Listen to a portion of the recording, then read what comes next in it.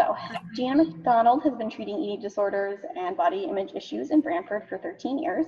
She's worked in 3 treatment centers and hospitals in CT on eating disorder units and programs, working closely with nutritionists, medical doctors, and medication specialists since 1993. A licensed professional counselor for 20 years, yoga instructor for 20 years, and a certified eating disorder specialist, Gina hopes to bring you some understanding of the complexities of eating disorders and body image disturbance. Gina's book, Mind Your Own Body, a body image handbook, is here at the Blackstone and available for purchase through her website, gina-macdonald.com. So please welcome Gina MacDonald. Thank you. So we were very surprised to see that 100 people signed up to enter, and then we are unable to take on more people. So if anyone is not here, they will be able to have access to a recording. Well, that's the good news. Okay, thank you for coming and attending. This is an important topic, and I appreciate you being here. I first and foremost want to thank the Blackstone Memorial Library. These are the people, the friends of the library, the board of trustees, and the staff that have made this facility available and opened its doors after all the reconstruction they did, and trying to open their doors and now opening their doors during the COVID virus. So specifically Karen Jensen, who I met with in January, not knowing we would be doing virtual, and also who you just met, Jenna Anthony. She is actually the program coordinator, but she has become the audio engineer. She has been taking care of all of the Zoom work and all of the complications, and believe me, she's a busy person. It's very hard. So thank you, Jenna. I also want to go back into the archives a little, back to 2006, when I first came to the Blackstone. And I met the, at that time, program coordinator, whose name was Kate, I believe, Hosfeld. And Kate, I asked, can I speak on eating disorders? Would you let me?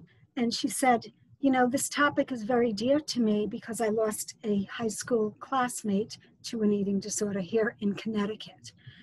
So yes, I did come and speak at that time. I think I've seen some of you before here. And also, I want to say that I was able to bring in panels of people who had never met before, because I had worked down at Hartford Hospital and I had worked down at Greenwich, where the Renfrew Center is. And in between, I knew about the Yale Child's Unit, and I wanted to unite people. And so I brought them together as panelists to speak about their experiences and their knowledge.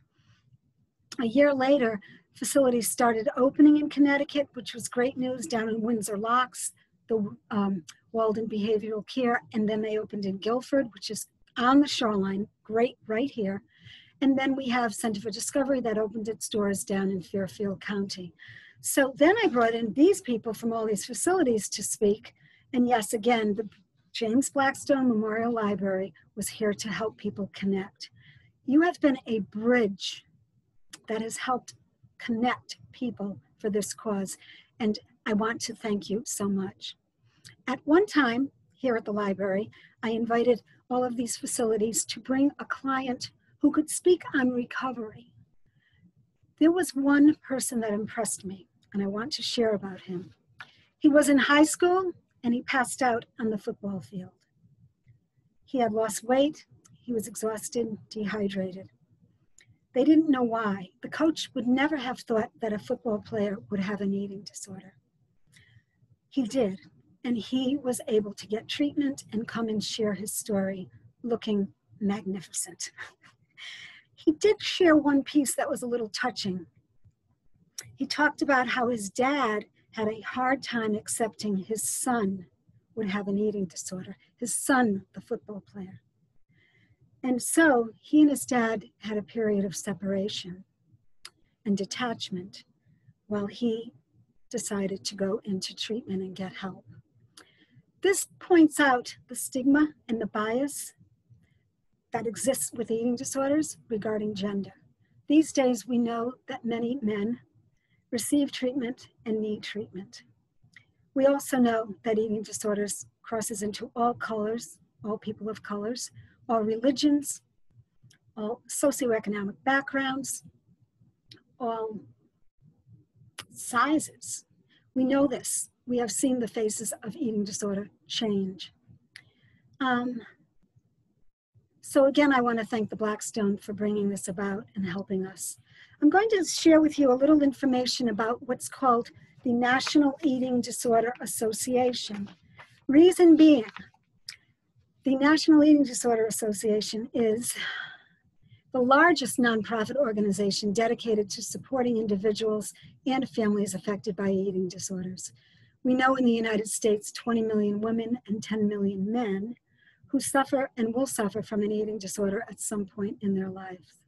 Eating disorders are serious, but treatable mental and physical illnesses that can affect people of all genders, ages, races, religions, ethnicities, sexual orientation, body shapes, and weights. In fact, eating disorders has the second highest mortality rate of all mental health illnesses, surpassed only by opioids. It used to be the highest, but since opioids, it is not. And we know the pain and the losses that go along with both of these illnesses. So NEDA is here with a mission to support individuals and families affected by eating disorders. They have a hotline. They are there to answer any calls. They exist in Hartford, and they've actually been here to the library to speak. And they also have their main headquarters in New York City. They have NEDA walks, which are gatherings every year where all the people who have experienced recovery or are working toward recovery come with the hope and the courage to celebrate and to support each other. They also have, they're nonprofit, by the way, so they need us and they have membership. So anyone who wants to get on board, please do join them. Down in New York, they have a gala event every year to get their money. And this year it was canceled. I was fortunate to go to a few, and I have to say they're wonderful. Doctors receive awards and clinicians who contribute to this field, and I was able to witness Margot Main, who received the well-deserved award for eating disorders excellence. And also Patrick Kennedy received an award because it was Patrick who helped us get in the healthcare systems treatment for mental health equivalent to treatment for physical health through his Parity Act. So, aside from the National Eating Disorder, I just want to put in a little comment or two about the International Association of Eating Disorder Professionals. They are specialists. They were established in 1985, and they are well recognized for excellence in providing fine quality education and high-level training standards to us as clinicians, all of us who treat the various spectrums, all the spectrum of eating disorders. They offer a highly respected certification process for those who wish to receive this credential. It is rigorous.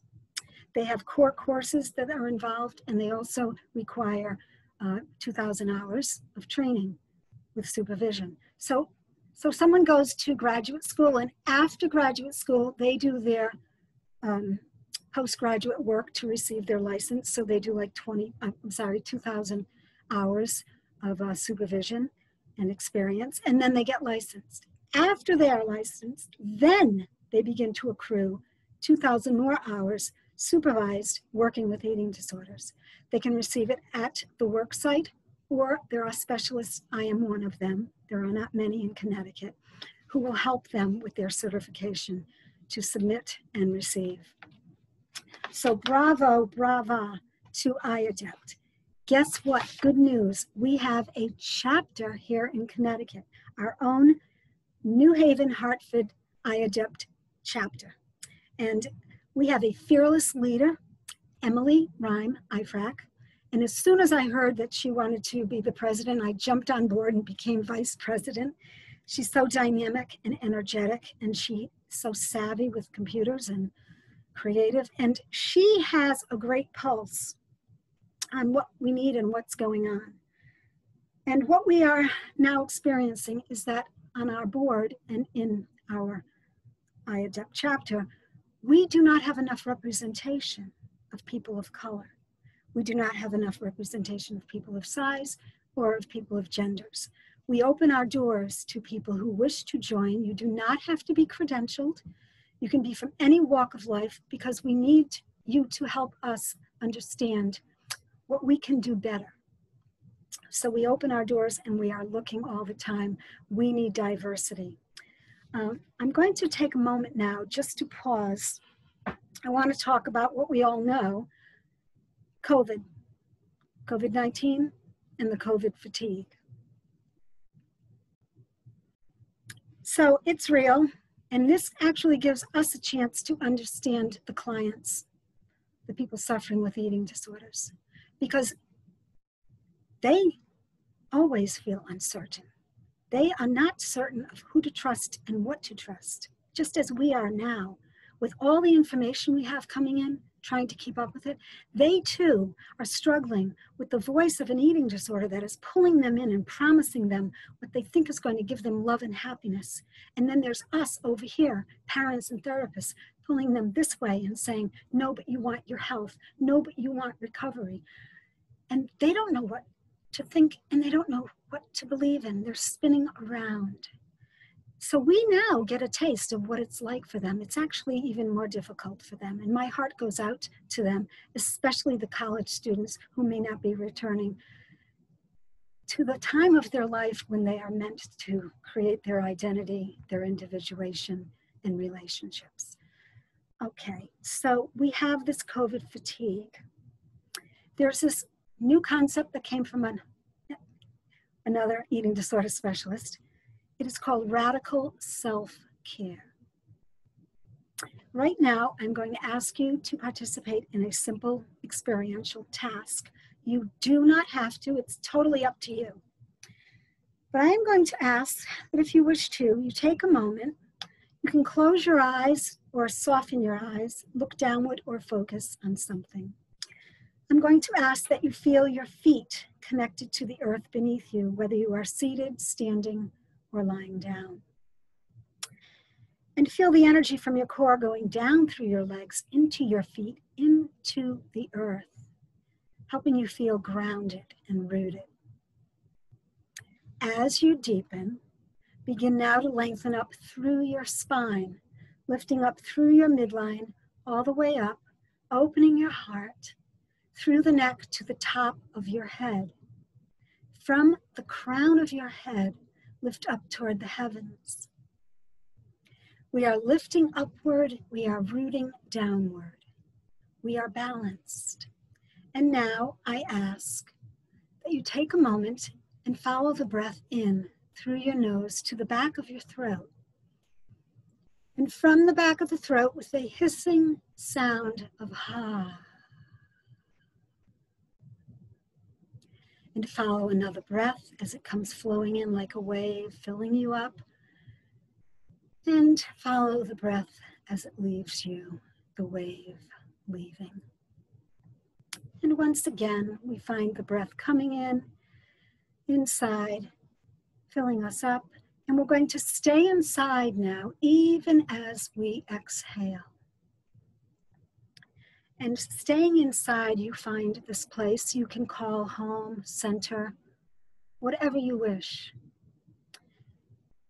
As you now feel this place within, bring your dominant hand, right or left, to this heart.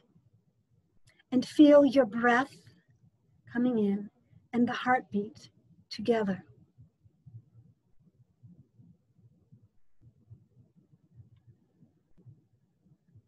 The sensations of your being.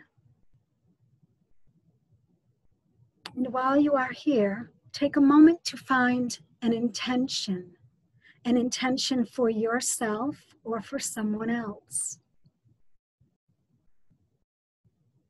Do not censor, let it come. Notice it.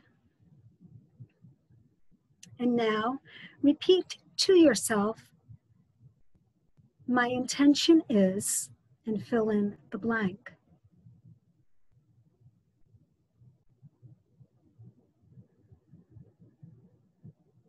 And add now, my intention is, this is my intention.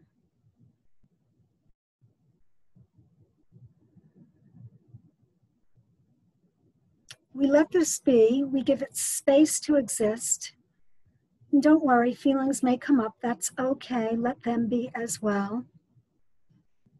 And we slowly now begin to open the eyes if they're closed, keeping this place within, connecting to us, and opening the eyes, coming back to this group. Connection is the key word for my presentation. Connecting within. During the COVID, we have opportunities to do this. And staying connected without, even though there's social distancing. Perhaps it's physical distancing, not social distancing. So let us begin now that we've hopefully had a little rejuvenation here. Let us begin with some of the important information about eating disorders. So, unfortunately, some of these are a little challenging to absorb. Eating disorders are serious conditions that can have a profound mental and physical impact, including death. Every 52 minutes, someone dies of an eating disorder. This should not discourage anyone struggling, as recovery is real and treatment is available.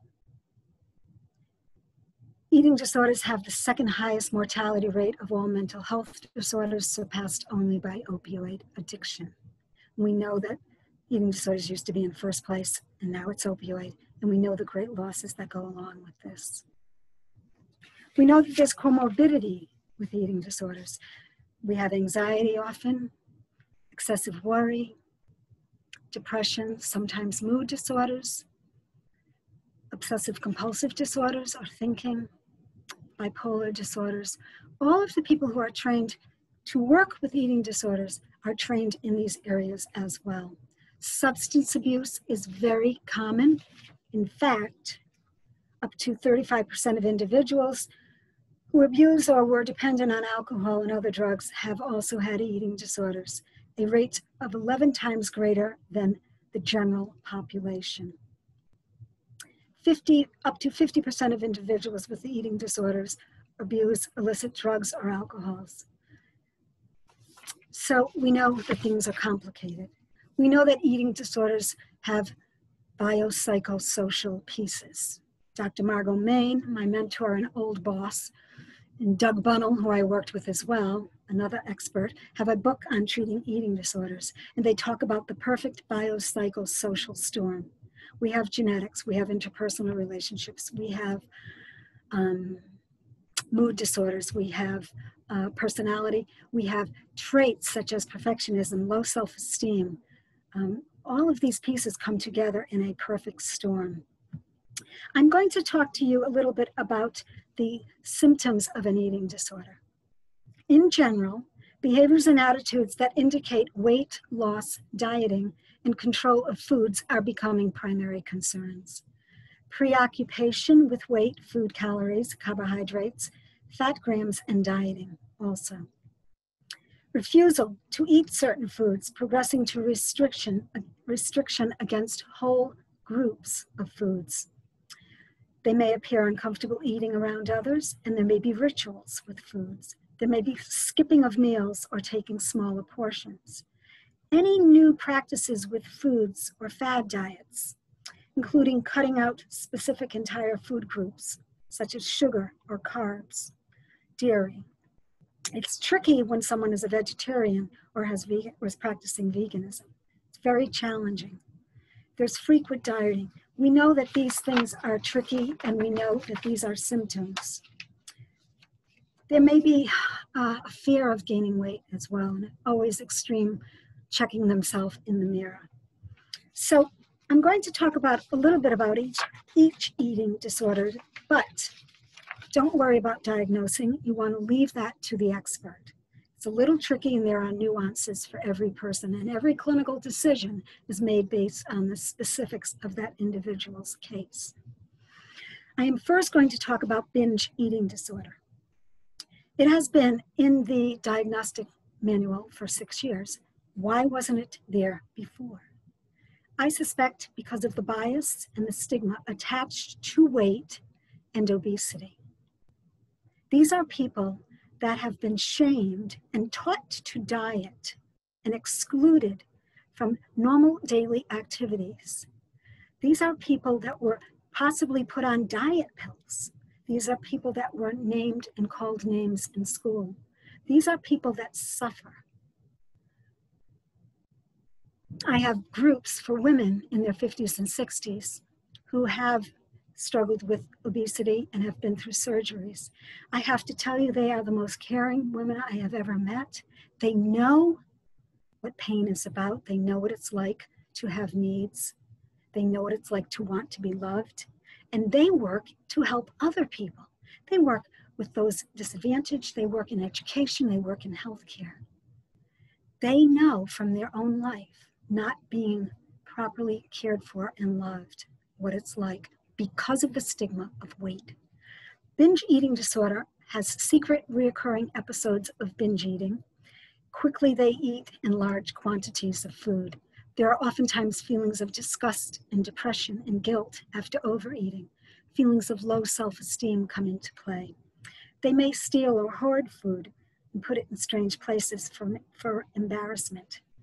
And they may create lifestyles and schedules to rituals, like calling out, ordering food out for two when they're home alone. Lots of these tendencies can take place. I'm going to switch quickly over to anorexia nervosa, which you know more about. Anorexia nervosa, we know, it's the poster child for eating disorders. And we know that it shows dramatic weight loss. It has people dressing up in layers to hide their body. There's a preoccupation with food and weight and calories, especially fat. And they make frequent comments about feeling fat or seeing them fat, some fat. There is a distortion, and they see themselves larger than they are, a perceptual distortion. And they have difficulty maintaining a healthy body weight, and they will not want to be in the normal body range. If you tell them they are looking good or looking healthy, that means they're in a normal, healthy range, and that is not going to be well taken. They will continue to lose weight. So just be careful of making comments. So in addition, we have bulimia nervosa, and that's when people binge eat, but then they purge the food. And there are sometimes symptoms of this that occur whereby they leave food and wrappers and vomit, etc., around and about.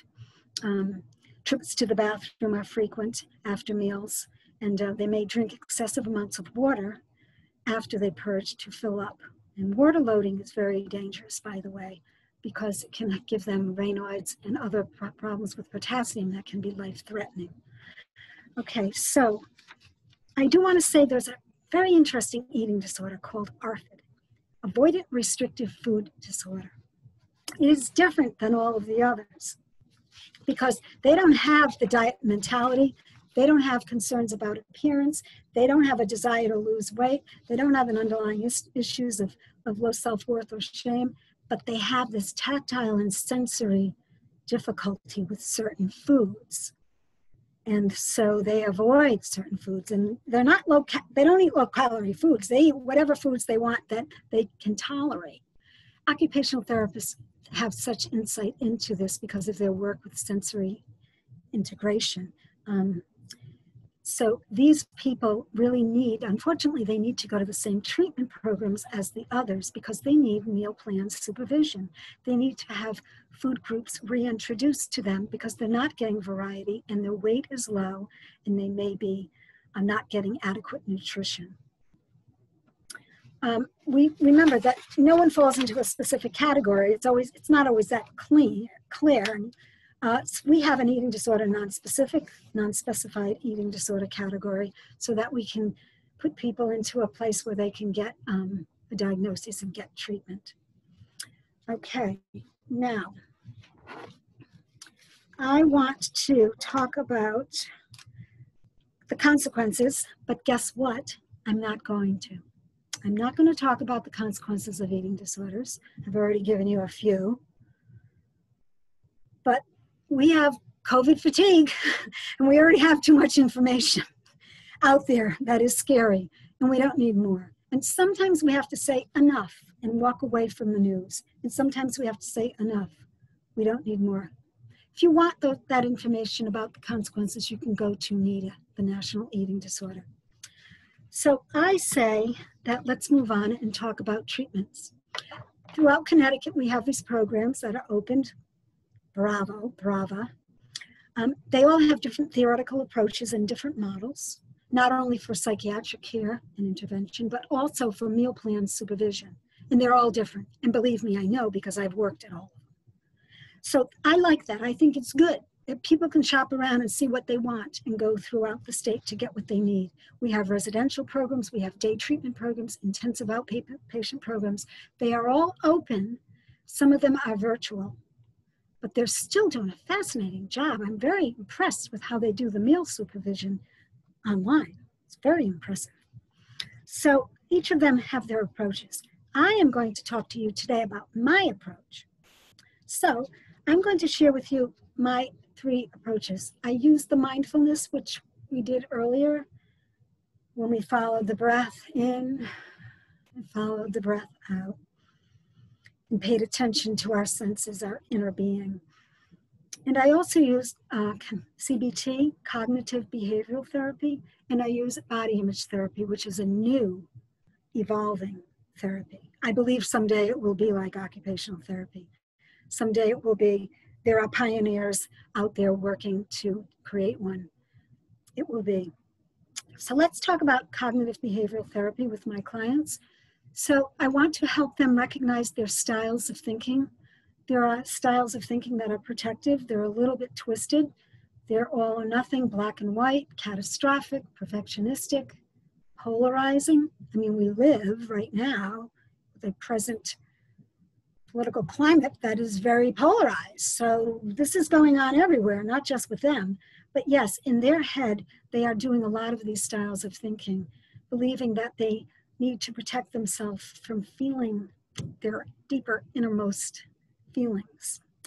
So I help them recognize their styles of thinking and help them to reframe them and help them to find the middle ground. So for instance, if someone is doing the thinking of, I have to be thin or I am disgusting, then in the middle, there's nothing. And we have to help them find something that they can begin to allow the possibility to tolerate in the middle. And if they think they have to be, brilliant or they're stupid, we help them to see it's okay. It's okay that you didn't get the 3.0. It's okay. So we have to help them. These clients tend to be, they're so smart and they try so hard. They have passion. Nothing wrong with that. They have high standards, perfectionism. It's not too bad either. And they have motivation. They're driven. None of these things are bad, but if they use them to the degree through which they're sabotaging themselves, then it doesn't help them. So if they're perfectionistic to the point where nothing is good enough, then they can't be okay with who they are. Meanwhile, they're wonderful, but they just cannot connect and access a way to see that just yet. So I help them with that. I'm going to give you a little example. So I have a client back in May during the COVID virus. She was working at a hospital in the COVID unit, and she was telling me, Gina, I am exhausted. I'm just exhausted, and I can't stop saying it, and no one wants to hear it. I go home and I say it to my kids. I say it to my husband. I say it to my mom. I say it at work. And everyone feels the same, and no one wants to hear it. And I said to her, you're used to saying this, and you're used to feeling it. So you have paved neural pathways in your brain that are well driven. In fact, the road is paved and there are one-way signs saying, say it, think that. So she's gone that route of travel so frequently that it is automatic thinking. And she's exhausted. So I'm not going to tell her, let's find a positive way of thinking here, because she's exhausted. So I said to her, you are exhausted. But I want you to try to add a little tag, a little ending so that the next time you say, I am exhausted, you add, because I am a hardworking, devoted nurse. Well, she went back to work, and sure enough, someone else said, I'm exhausted. And she said, I'm exhausted too, because I'm a hardworking, devoted nurse. And they laughed, and they replenished, because they were reframing this feeling, this style of thinking.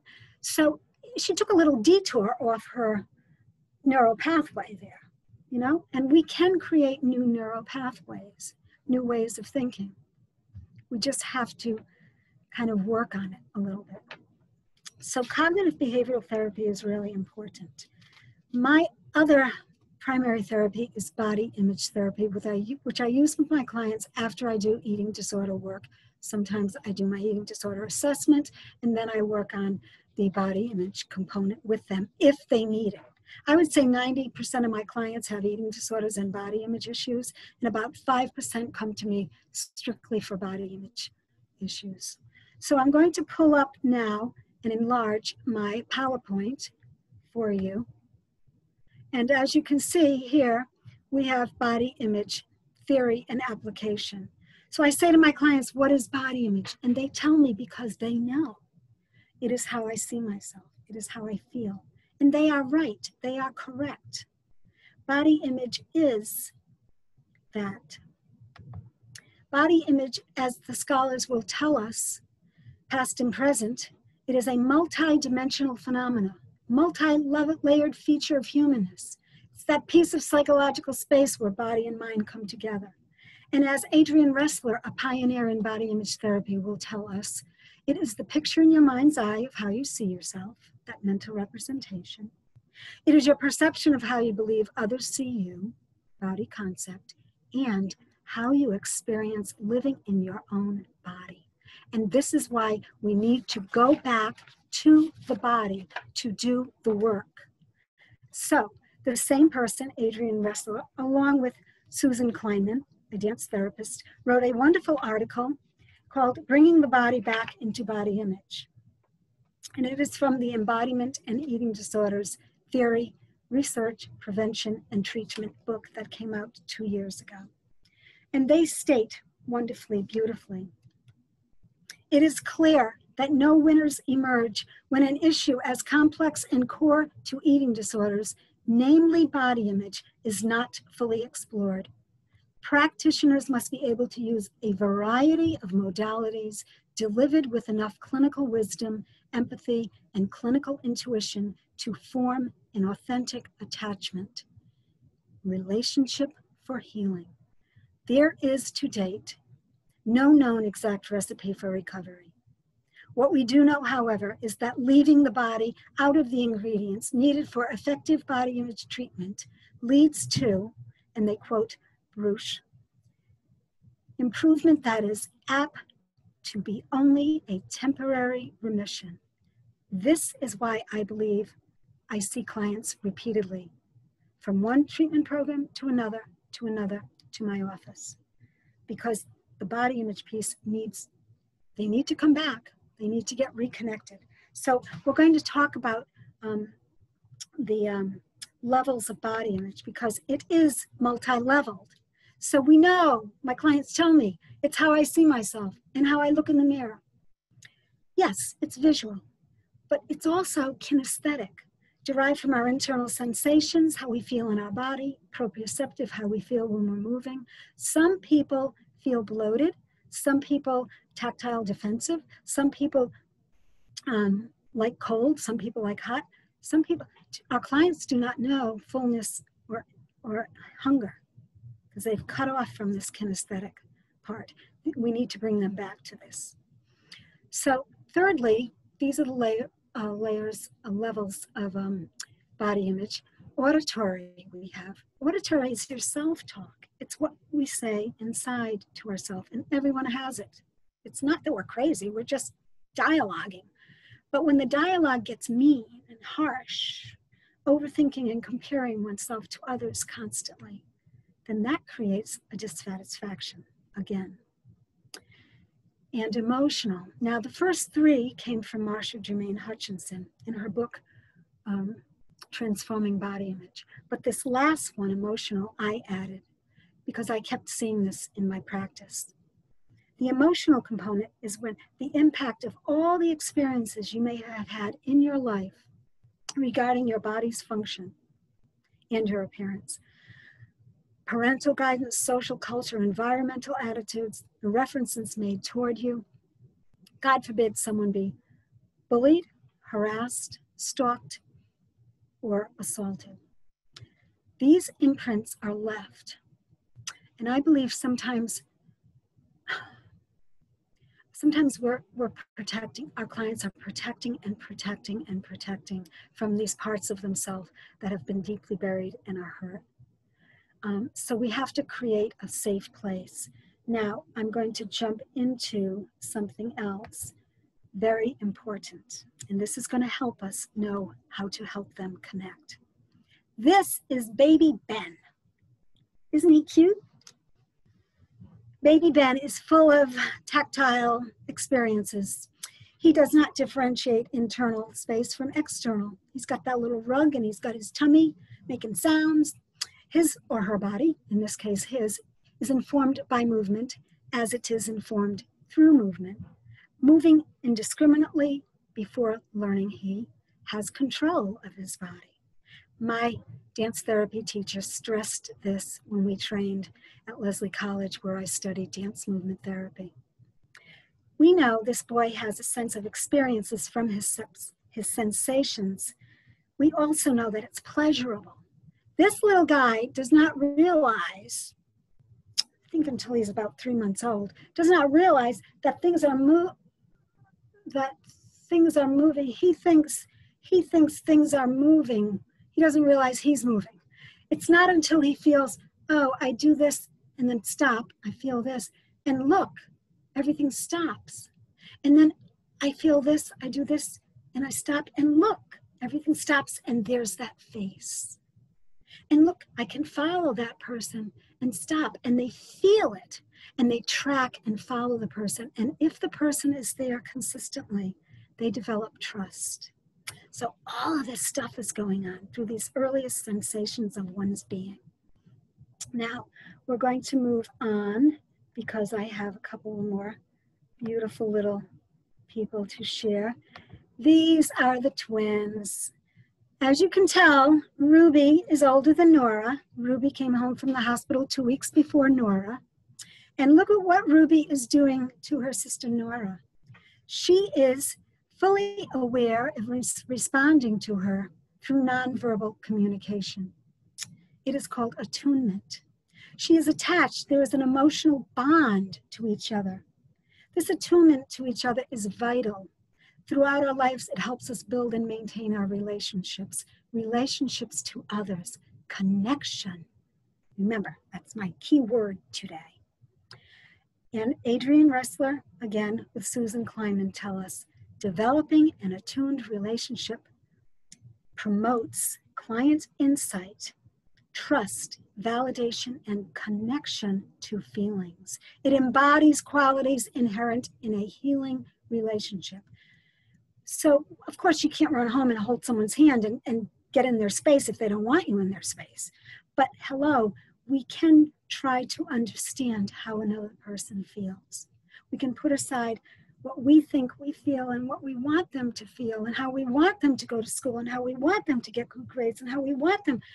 We can put aside our desires and stop our checklist of, oh, that's good, you did that. Oh, that's good.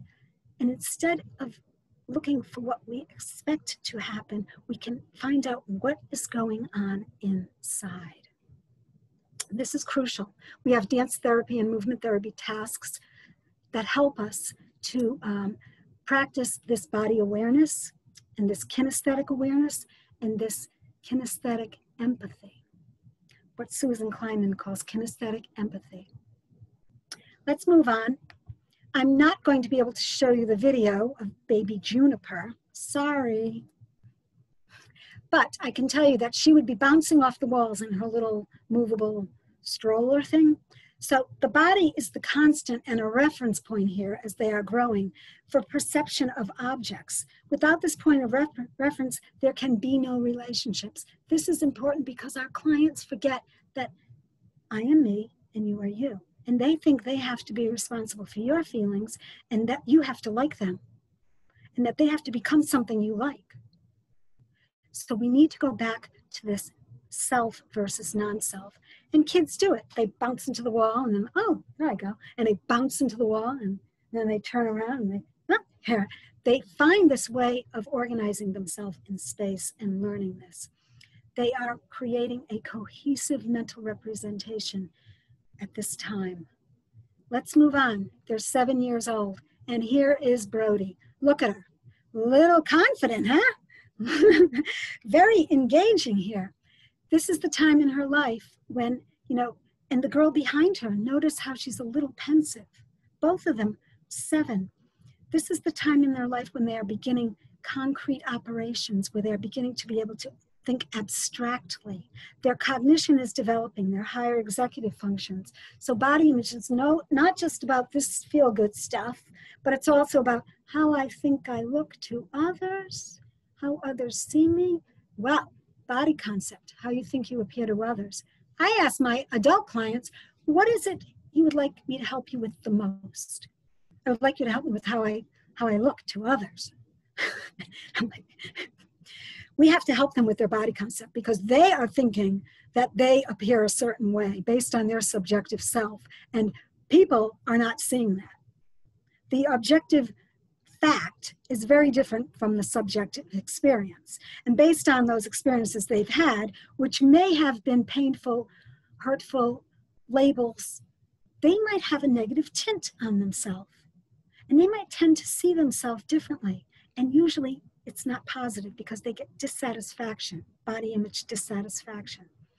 So, remembering you can alter your body all you want. It's physical, objective fact. But that's no guarantee of a positive body image. You have to work on learning to go back inside and reshape your attitudes towards yourself, which are based, of course, on body image, self-esteem, and self-worth. Okay, so moving on here. I'm going to go down here. So I mentioned body image dissatisfaction. I think I mentioned distortion. They are both part of what we call body image disturbance. That strong dislike that a person has focusing on specific body parts comes, I do assessments. It comes from all the things we talked about, labeling, judging, experiences that one is personalized.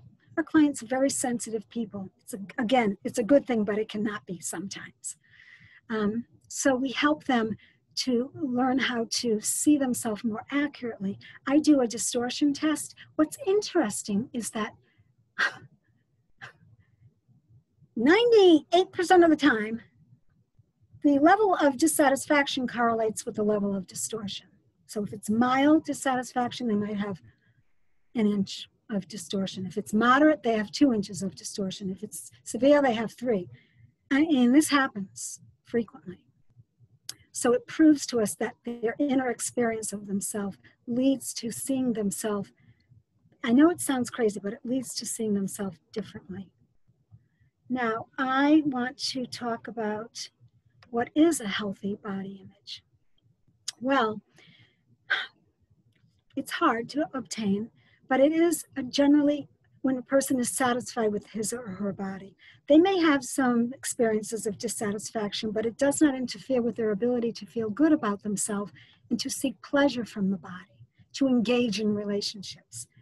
There's a capacity to be compassionate toward the body and adapt to bodily changes. Well, we're all getting a little older here, so we know this isn't easy stuff, but this is what it takes to have positive body image. The focus needs to be on health and how one feels rather than how one looks. These are 2 dance therapists, and they say it well. Concern for outer appearance and internal aspects are balanced. So I tell my clients, the time you spend doing your outer work, you know, you get your nails done, you get your hair done, you look at, you know, pictures of clothing. Go and spend as much time on your inner self. Go take meditation. Go take a meditation class and a yoga class. But I had a client once tell me, I have to run out early. I'm going to yoga. I said, well, that's great. So why do you have to get there early? Well, I want to get in front. I said, oh, that's good. So you can hear the teacher. Oh, no, so I can look in the mirror. Now, yoga is about going inside, coming out. It's not about going outside and looking out to come in. You go inside and you integrate and you feel and you accrue the senses of balance, strength, flexibility. And then you find your core self, which is okay. And you learn not to judge it and to reaffirm it. So yeah, healthiness is not easy at these ages, older and younger. I have to talk about sports. Why? Because sports, for some reason, has a lot of tendency to lead to eating disorders. And my screen is a little off here. I want to see if I can pull it over. No, I can't. But we know that sports helps people. We know it does. It helps them build confidence, right? We know that sports can help people build self-esteem. We know that people who are involved in competitive sports, now we're talking gymnastics, dance, running, track, skiing, they share a passion as well as a threat for a flawless performance, challenging their body image and their self-esteem. So here's where it gets a little tricky, because perfectionism has its traits and elements in genetics, but it also can be acquired in certain environments that focus on standards of excellence. In my book, did I tell you I have a book? It's called Mind Your Own Body. Anyway, in my book, I have all of what we've talked about, and I'm going to share with you that why do people struggle with body image when they are excelling at sports? Or if, well, because sometimes they fail or they lose a game. If they're captain, they may take that personally. We know that body image in athletes might respond in accordance to how strong their body image is to the sport. Knowing that it is linked, body image is linked to self-esteem, we can see how it's challenged in sports. Those with an intact body image are not likely to criticize themselves. Those with a less cohesive body image might say, this is a challenge for me to overcome. However, those struggling with a poor or negative body image can easily be at risk for body bashing and a resultant eating disorder, because they think weight is the edge, and if I can lower my weight, I will be better, compensating for feeling inadequate. And what really happens is they lose weight, they're not getting nutrition, they're not functioning as well, and they are as good at the sport as they could be. So tricky stuff. I do have to tell you, in this photograph, this is my friend's daughter, who I'm friends with, and I saw her do this. She leaped over the Wesleyan pole vault and broke the record. Yes, all these guys are watching her. When I was her age, all the girls were watching the guys. Not anymore. I was so proud, but then I went away thinking, why do my clients suffer? So it made me ask these questions. It made me figure it out. Fortunately, if a person has self-esteem and self-confidence and self-worth, they can handle this stuff. But it's tricky out there. It's tricky. I know it looks great when we watch sports and we love the Olympics, but it is tricky stuff. Next, I move on to my yoga class. Now, I've gone and taken other classes before from good teachers. I think one of them is here today with us. But I have to tell you that I love teaching yoga. It's been 20 years. This class in this photo shows my group. This is 2 years ago. Everyone is 50 to 60 years old. And we had formed a community together. And in that community, I saw people come in with, my friends, they came in with the pregnant, with child, and now those children are in college. And we went through things together. There's an architect, there's a teacher, there's a librarian, and there's a doctor over there who actually helped my loved one at Smilo. All these people come together to take care of themselves. I believe in yoga, and we know that yoga is associated with greater body satisfaction and fewer symptoms of eating disorders. We also know that when you incorporate the physical practice and philosophy of yoga into eating disorder treatment, that it provides a gestalt experiment in which clients can improve and integrate their awareness of what they are doing, feeling, and experiencing. So when someone does yoga and teaches it, it's great, but make certain that you're working from the inside out, kind of more like yoga therapy, because body image therapy is evolving. And I think that, you know, we have dance therapy in it, and people have Feldenkrais and Alexander technique, but I think there's a place for yoga, as long as it's more therapeutic, you know, it's therapeutic use of movement. So that is it for me. I want to say that we're coming back full circle. We're coming all the way back to talking about the Blackstone Library. Connections. They connected me to you, and we are all connected. Spend time going inside, connecting to yourself, and helping your loved one connect to themselves, and honoring our abilities and our limitations, both. It is time for questions, and our wonderful audio engineer, Jenna, is going to take questions from people. Please keep in mind, I ask that we not use numbers, weight, calories. I don't like numbers. Okay. Yeah, so if you guys have any questions, just go ahead and type them in the chat, and I will pass them along to Gina. Okay.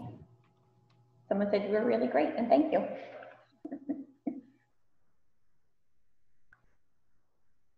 Anybody else?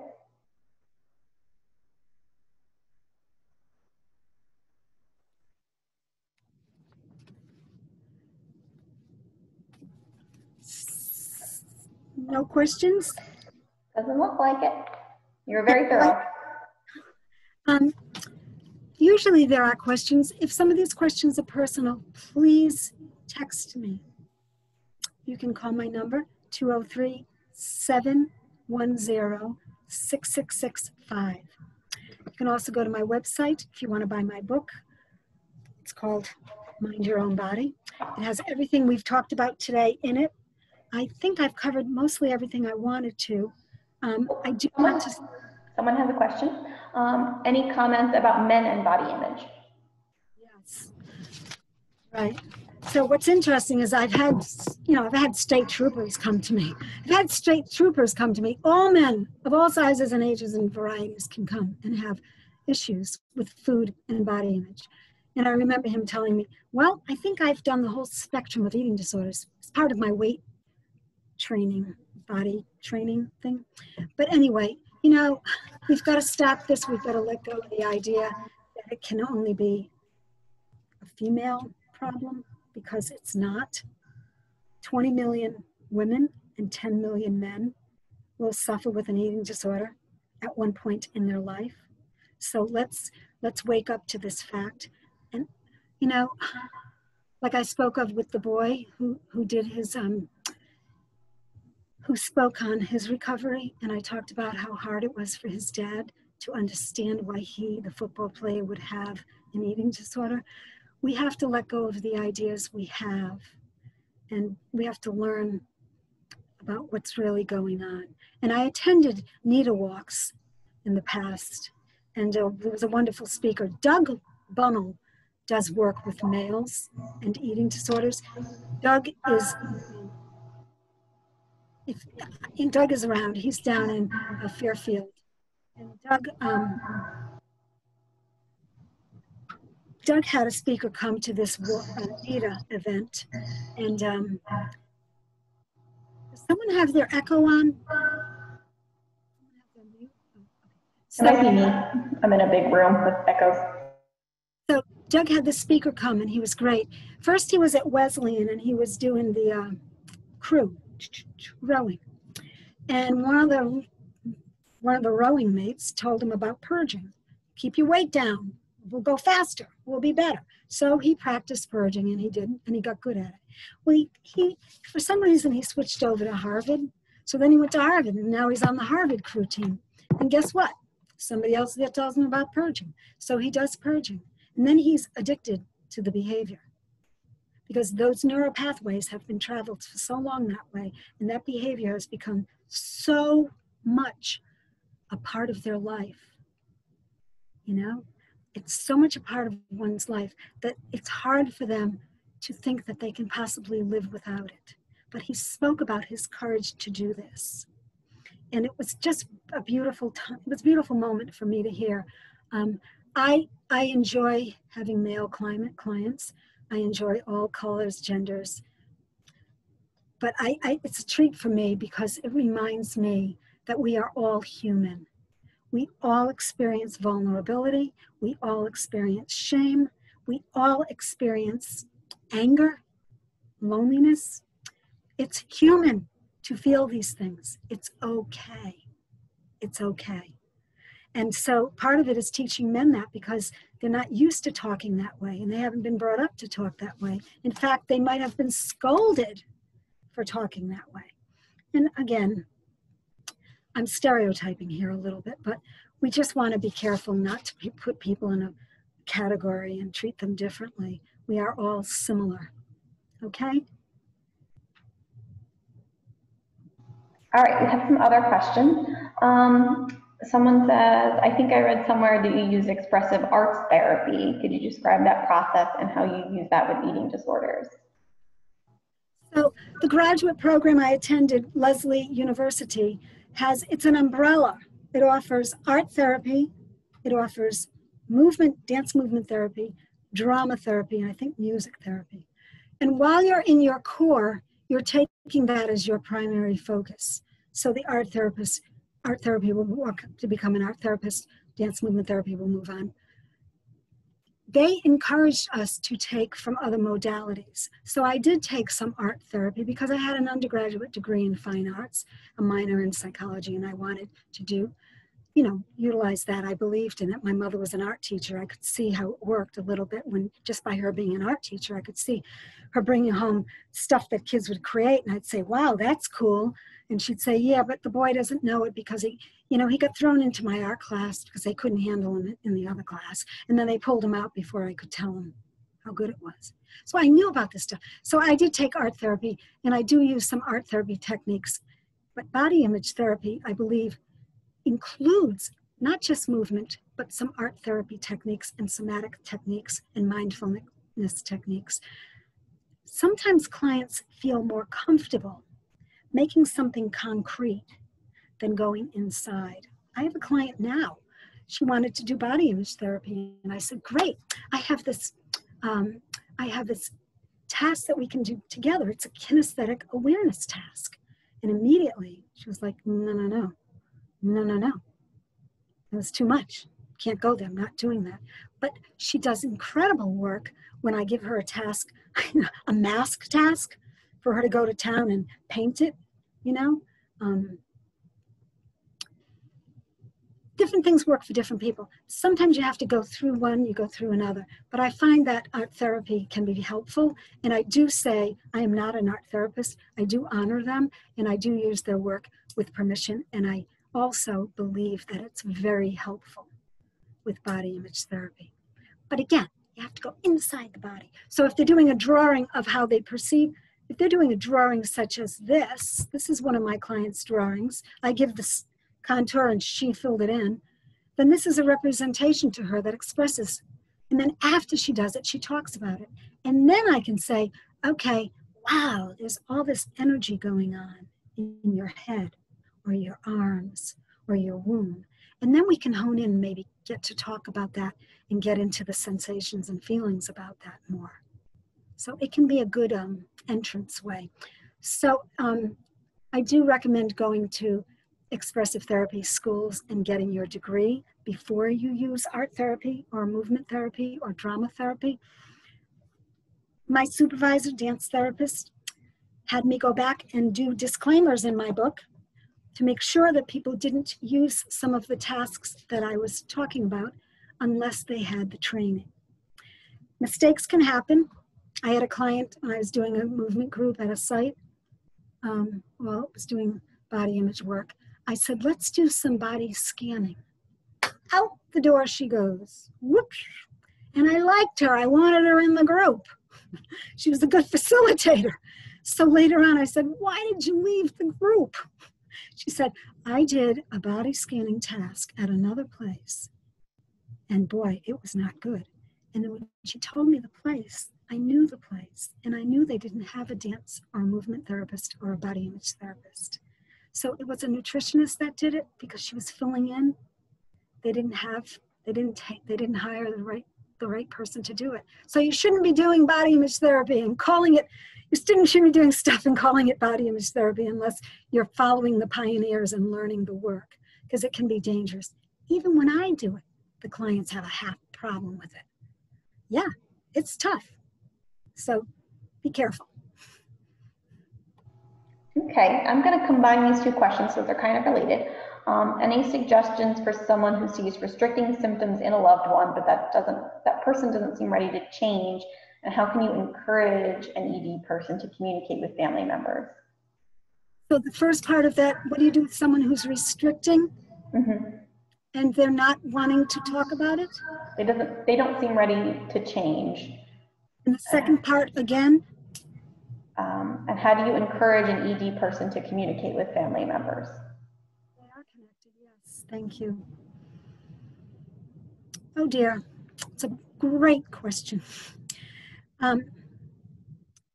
So boundaries are very important. I believe eating disorders are about boundaries, and they're about relationships, because relationships are about boundaries as well. And our clients are protective. You know, they have this place that they have feelings about, and they're not always ready to talk about it. And it's theirs, it's their body. So we can't sometimes be intrusive and tell them that they need to talk about it.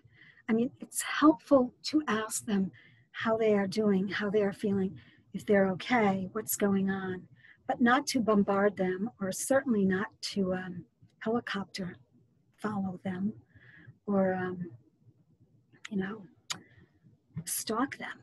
It's just important to give them space. Now, they are going to resist because they are practicing autonomy, and that's important for them to learn and feel that. So if they can get to a clinician, a therapist, and by the way, a nutritionist, who needs also to be a nutritionist, not someone from the gym with a year of training, not someone who's naturopath or a chiropractor, someone who's got the college education and is an RD and has eating disorder help, then maybe they can begin to look at the things that are going on. It could be safer sometimes for them to go to a nutritionist to talk about food than to come to a therapist. But eventually a good nutritionist will connect them to a therapist. So yeah, it's very tricky. We try to honor their abilities and their limitations, and we also try to honor our own. I hope that answers the question. If you need to text me or contact me for more info, please do. Gina, do you mind if I put your phone number in the chat so people can write it down if they need to? Go right ahead. Okay, and that's 710-6665. Okay. All right, so that's in the chat. And the next one was, do you have any suggestions for working with someone who has diabulimia? So they restrict their insulin to avoid gaining weight. Yes, believe it or not, that is true, and I'm glad you brought that up because I did not mention that. I can tell you that the Walden Behavioral Care, located in Guilford, Connecticut, understands this diagnosis and they create tracks to treat people for specific things. So I would recommend going to the Walden Behavioral Care to get help with that specific problem. There are also nutritionists. I know a few that are wonderful that have the expertise, but it's a very scary thing. So, yeah, it goes to show you how people can get pulled in to feeling desperate. Okay, next one is, can you speak about your experience working with teens living in group homes? How do untrained staff address ED issues with residents? And what is the best method to document what they are seeing for TX providers? So I have worked in different programs, and one had an adolescent unit. The other, they were all included, adolescents and adults back then. This is going back to 1994. But on the adolescent unit I worked at more recently, I have to tell you, this is a great. I think these adolescents are really, really astute. And I learn so much from them, and I just go in and I ask them, and I hear and listen and give them, then they ask me, and it's an open dialogue.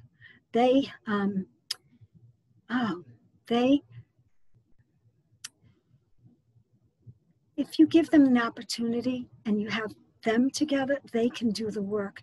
We don't have to do the work sometimes in a group, because that's the beauty of a group.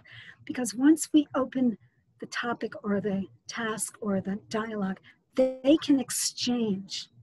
And just last night, in a small group I have, one person gave the other person information that she needed to hear. This is magical. It's meant to be. They can help each other in ways. They're not going to take it from us all the time. They're not going to hear it from us. We're older, 3 times their age, right? So I believe that groups are powerful. And this specific task, for instance, right in front of us, this is not from the adolescent unit, but adolescents went to town on this task. Let me just pull up the other one right here. This is a task, same thing. I give them the contour. The person in blue writes down, the person in black ink writes down what they think and feel about their eyes and their tummy and their legs and their heart and their legs, and then passes it to the person in the blue ink, and the person in the blue ink gives them feedback. And then they pass it to the person in the pink ink, and that person gives their feedback. And then they pass it to the person in the green ink. And when it comes back to them after being through pink, green, and blue and down through black again, they get to get feedback from other people. And they really get an opportunity to see how different it is, what other people experience of them versus their own subjective experience. And that's powerful for them. So these are tasks, there are tasks that can be done. And there are ways to work with adolescents on treatment units. I would be creative as possible. Try to get an art therapist in there if you can. Try to get a movement therapist in there again. Try to get a drama therapist in there again if you can. That would be really good. Drama therapy with adolescents is very, very, very effective. Okay, next question. Have you found any correlation between PTSD treatment and body image therapy? So, when a person has PTSD, they have been traumatized, and it could be repeated, of course. So they have a disconnect. Of course, they're disconnecting from their sensations and the memories. It's very different than someone that has a negative idea of themselves and judges themselves harshly. But there's still a disconnect, because when people are doing the negative thinking, they're internalizing an ideal. So they're disconnecting from themselves to internalize what they think they want to be. And their self-evaluation is down here, and there's a disconnect. And they need to let go of this unrealistic internalized idea and to improve their self. When a person has PTSD or trauma, they need a trauma specialist, because connecting, I don't know if body image groups need to be specifically for trauma clients, and then for clients that want to be there. I don't think everyone should be in a body image group. I've learned that. But they are disconnecting because of the intensity. And so they need a specialist, maybe an IFS, internal family system specialist, or a trauma specialist, someone that does Marsha Lenihan's work and knows it well, DBT, dialectical behavioral therapy. But they need someone who's really skilled in helping them peel away and go into these places that are so scary for them. Okay, this is the last question we have right now, unless anybody else has one they want to type in. When is it time to get a child professional help for their body image dissatisfaction? Is it better to not make a big deal out of it and just continue trying to be supportive as parents, encourage healthy viewpoint, etc.? A great question. Preventative is the best. And you know, the national eating disorder that I spoke of, I just got an email today hearing that they are offering a program, a training for parents to help with their children do this positive body image. So yeah, I mean, so you remember I showed you the photograph of the girl when she was 7, she was developing body concept, how we think we appear to others. Well, at the same time she's 7, developing that higher executive skill and realizing people are looking at me and I guess I look a certain way and I guess there's a way to look. She's also getting bombarded by social media messages. She's getting photographs of breasts in her face, photographs of butts in her face, and photograph of genital parts put in her face. How does one know what to do with that information? They don't. And because our society insists on using these, platforms and these websites sometimes to endorse these things, hello, it's been going on for decades, but now more so. Because they get away with it, these girls are just confused, and who can blame them? So I think preventative is the way to go. In my book, I list a couple of places. Actually, I think I have them here on my screen. Yeah, I think I have one here. And let's see, there's clinics around Positive Body, a model formed in 2018. It can help with training clinicians to do work with body image problems. It's actually a training for therapists. Go to NEDA. Go and find out from NEDA what they offer, because they can give you the tools to maybe begin doing this. There are a bunch of these people who have contributed to body image therapy, and all of them know how important it is for children to begin with an idea that they're okay and they don't have to be over-sexualized or objectified. The websites that used to be for anorexia and bulimia were once run by girls who would show their ribs and tell you techniques for purging and hiding it. They're not run by girls anymore. They are run by men, the same men who run the porn websites, who don't even know what they're doing. They don't even know. And fortunately, the clients are catching on to it, but that's how sad it is. Things are out of control when it comes to, social networking. I think, I'm not sure, do the benefits outweigh, the problems? I'm not sure. We'll find out more. But we do know that they need help at a younger age. And body concept starts when they get those higher executive skills and they start thinking there's a certain way to look. So that's the point when you can remind them that you are you inside, and that's your brand of self and beauty, and that's how you feel about yourself. That's the place to be, inside, confident.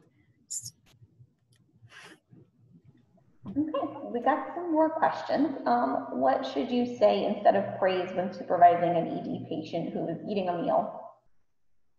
I'm sorry, what would you say to praise? Instead of praise. Or a client who is doing what? Or when supervising an ED patient who is eating a meal. Well, people are trained in meal supervision. I did that at a few hospital settings, but I have to say it's changed now. And I think there are better people that are trained to do it who are working in the facilities than I would. But, distraction is a good thing. Sometimes you can have conversations about other things other than food. You don't always want to talk about food in front of people that are struggling with food. And you don't want people to be gawking and looking at each other. And that's common sometimes at a table when clients are eating with others and they're checking to see how much they eat so they'll eat less, because there's a little competitiveness with that. So I would be very careful not to, I would not say, that's really good you ate that, because look out for them. They have broken a rule by eating that. They have broken a commandment. And they feel already ashamed about that. And they're going to go back in their head and deal with the consequences of getting blamed by that, by their eating disorder thinking. They will feel guilty alone about it later. So please try not to, give too much praise at the table. You can wait later on and say to them, I know that was difficult for you. And you were the one that, you really showed that you can decide for yourself what's right for you. And you can reinforce that they're choosing to do something that's good for them. But try not to say it's good or bad on your terms. Okay, I've got one more. Are people genetically predisposed to eating disorders? And do you have insights about the research on genetics and eating disorders? People are predisposed. Genetics is a big piece. And I would go to the book by Margot Main and Doug Bunnell. And I think Beth McGilley wrote this book, Treatment of Eating Disorders. And you're going to find out there is the perfect storm that I spoke of that has a genetic piece.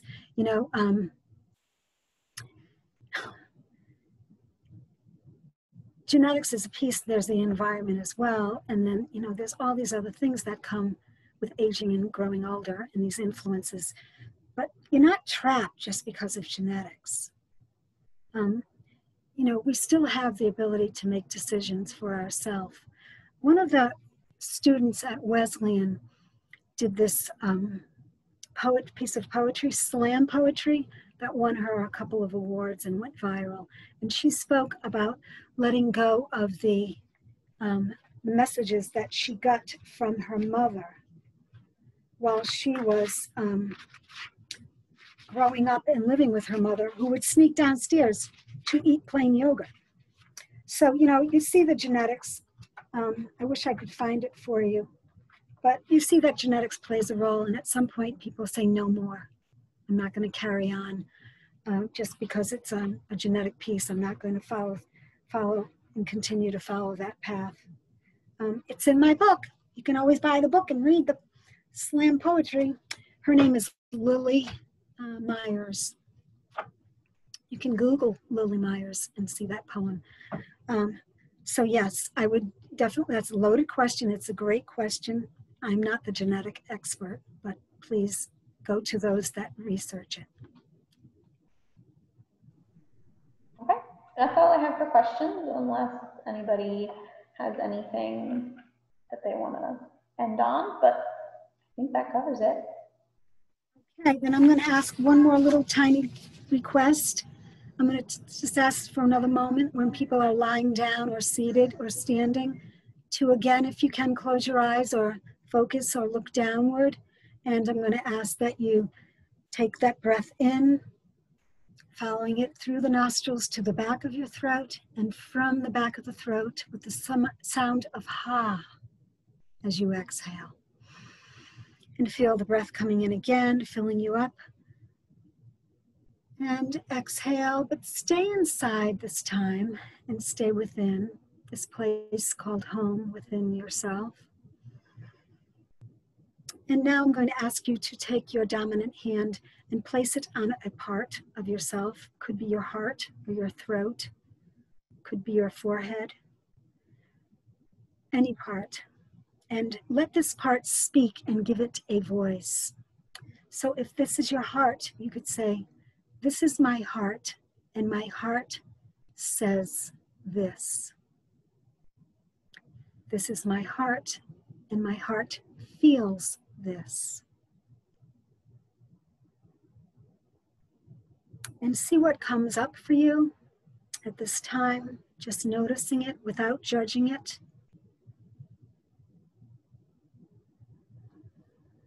And recognize that we all have places within ourselves, in our body, where we have feelings and experiences.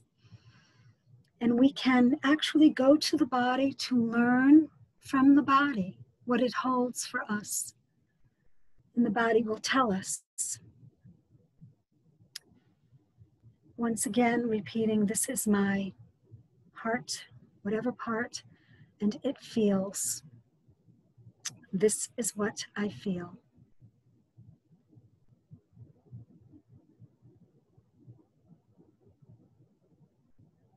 And let it be. If you notice that you have other thoughts and feelings coming up, just notice that. And breathe in again as you tolerate those feelings. And exhale the sigh of relief, knowing that you have tolerated, you have experienced your feelings. They will come and go, and the breath will come and go. I thank you for coming now. I ask you to slowly open your eyes. And thank you so much for being here and being present. Bye. I'm closing out.